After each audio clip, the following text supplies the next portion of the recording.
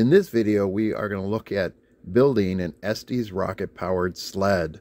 There was a snowstorm the other day, and there's plenty of snow around. So my idea is to take a rocket, just a typical design with an Estes engine in there, and then with the brace to attach it to a makeshift sled here. And that's pretty all straightforward. The only other thing I'm going to try to do is put on some sort of deflector right here.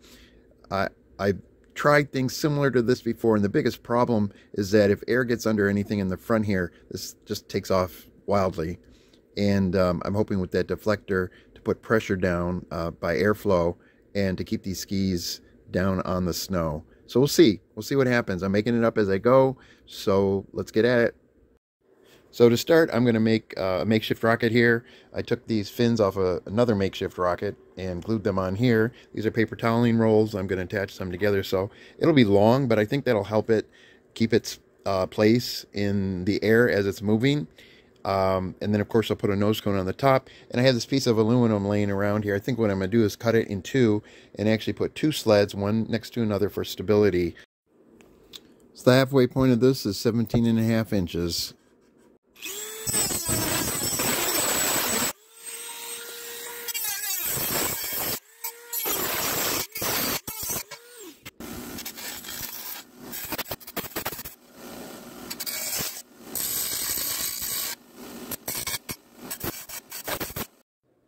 What I plan on doing next is cutting out a rectangular piece off the support right here, which would leave this piece free so that I could bend it up and make a ski front out of this. I'm done cutting out the rectangles on both of them. So I put the front of the skis on like that. I did that simply by taking a can, putting it right here, and then bending it around the can. I'm going to set the skis aside for a minute here and start working on the actual rocket.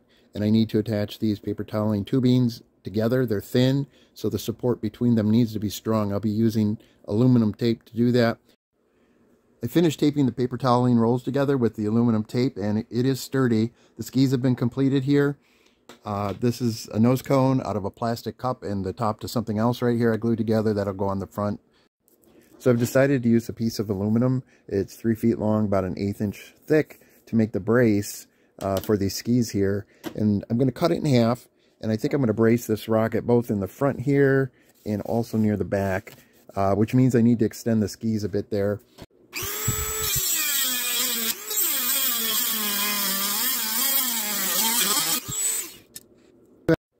So I now have two pieces that are 18 inches long. So I'm going to bend them in half at a 90-degree angle, and then I'll attach one half here, and then the rocket will be put at the very top. So I'm bending this to 90 degrees.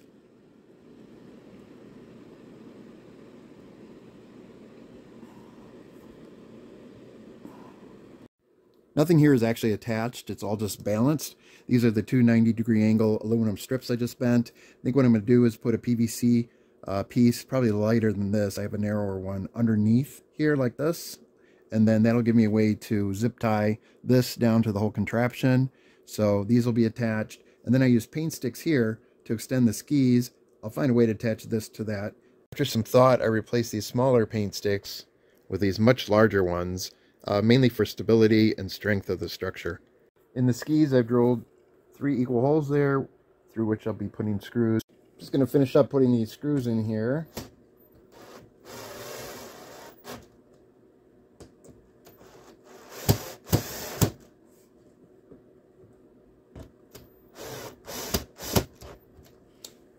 Alright, done with one completed ski here. So I'm drilling holes in the aluminum support where I need to attach that piece of PVC, and that will give me the ability to attach the rocket to the PVC with zip ties. So I finished attaching the aluminum braces to the PVC by drilling a hole on each side, and as you saw, and then screwing them right into the PVC. Seems to be strong. I might glue some of these together in addition, or epoxy them, and this will fit like this. And I just need to attach these arms now to both the paint sticks up here and to the aluminum skis in the front there. So to attach this frame here to the skis, I've come up with another method, I guess, than I originally thought. And I'm going to take a much thinner piece of aluminum here. I'm going to cut these 4 pieces here. It's 3 inches each, and then I have 4 holes to drill in each one, and then I'll take each individual piece, bend it to the right angle, and put 2 screws here, 2 screws here, and then another piece will go here, another piece here, and another piece here.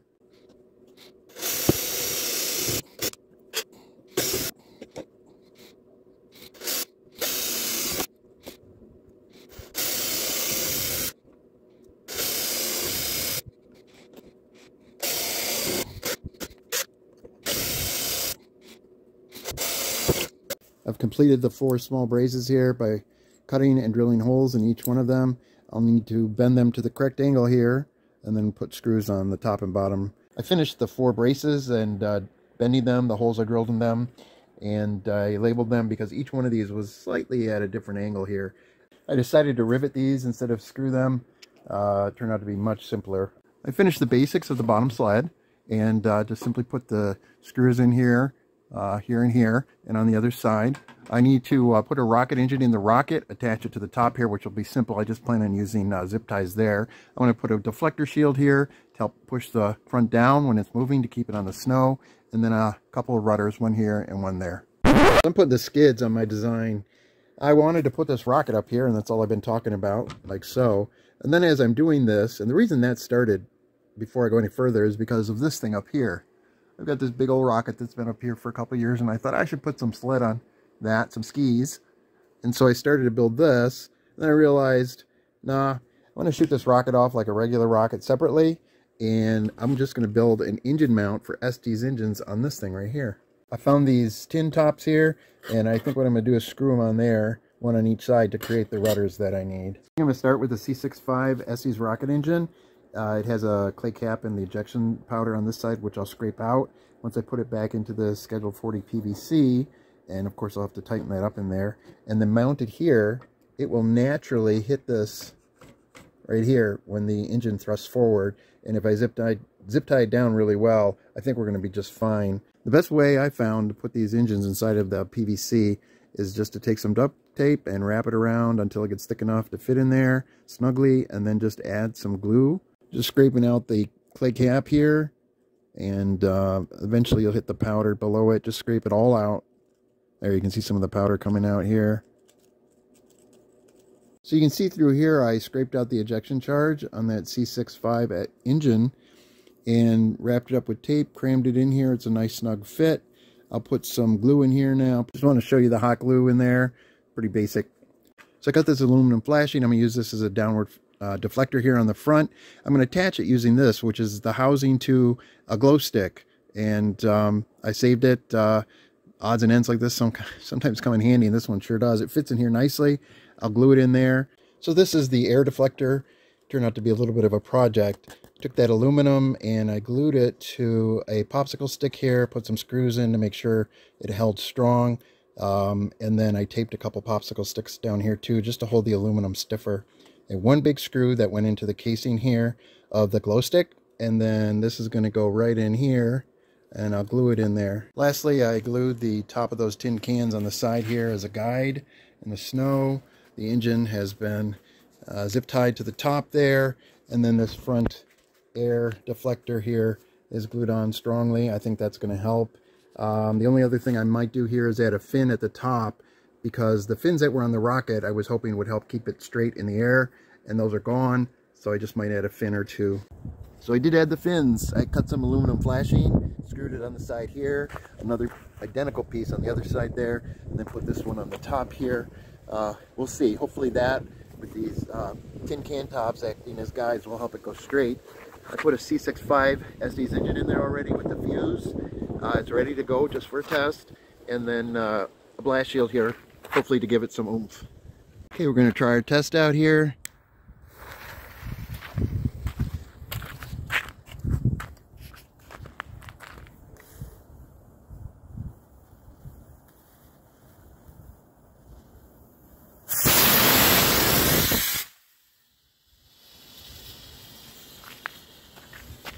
Okay, not too bad. It went pretty straight.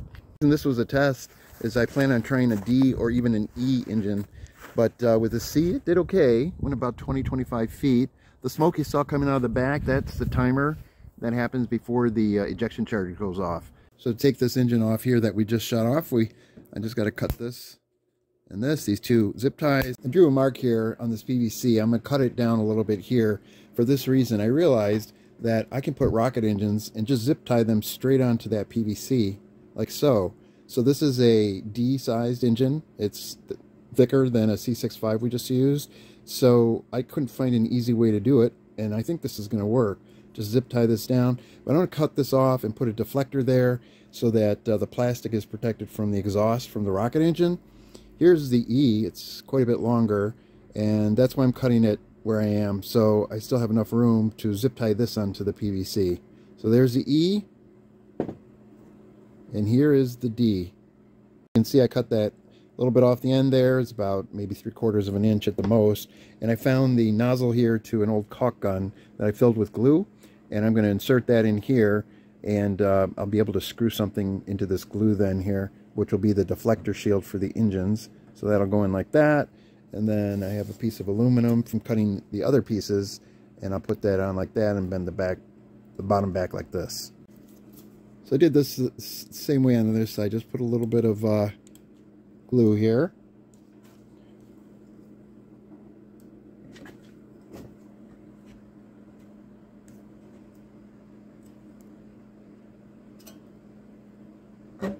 Obviously covered the end of the PVC here with aluminum tape to give it extra protection, and I believe with this deflector shield here, the plastic of the PVC should be good no matter what I use. If I zip tie a D engine right here, it's got that front brace there to hit against, and it'll be zip tied down tight to this PVC. The last thing I want to do is record this from the front. So I have this small camera here. I'm going to mount it on the front here like so. I'm outdoor here at a nearby park. I've got the rocket sled set up. I decided to go with the C11 Estes, although it looks like a D. It's a C11 Estes, just to ramp this up slowly. Everything else is the same except for the camera I mounted on the front. So I'm going to light this and let's see what happens. Okay, first test with the C11.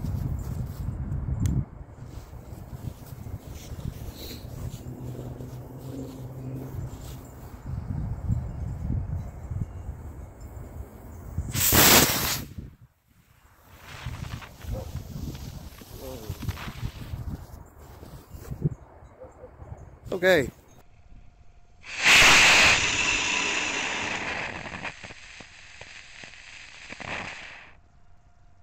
This time we're going to really ramp it up to a D12. That's about 4 times as strong as what we just did. That, by the way, is just the end of a Q-tip I use to hold these fuses in because the nozzle is too big for the fuse to stay in all by itself.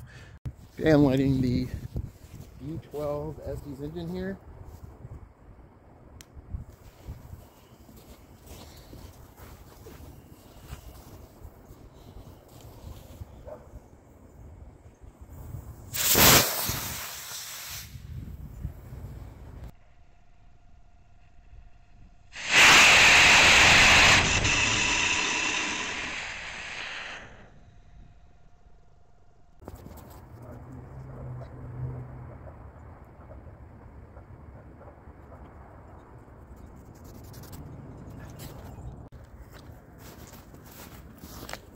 We're going all the way here. That's an E98.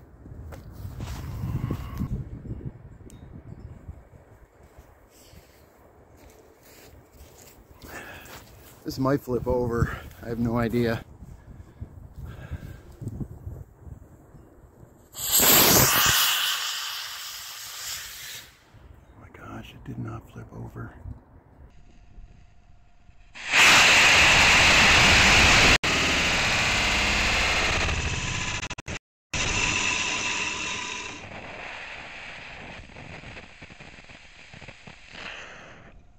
You can see here from the tracks that at times the skis did bounce and leave the snow. Here it hit a little bump, but for the most part it went extremely straight. Okay, here I am. It probably went, gosh, maybe 100, 150 feet. It's all the way back there, but it's in one piece and it went straight. I'm just really surprised how straight it went, but that was fun. Okay, it's time to heft it up and put an F engine in there.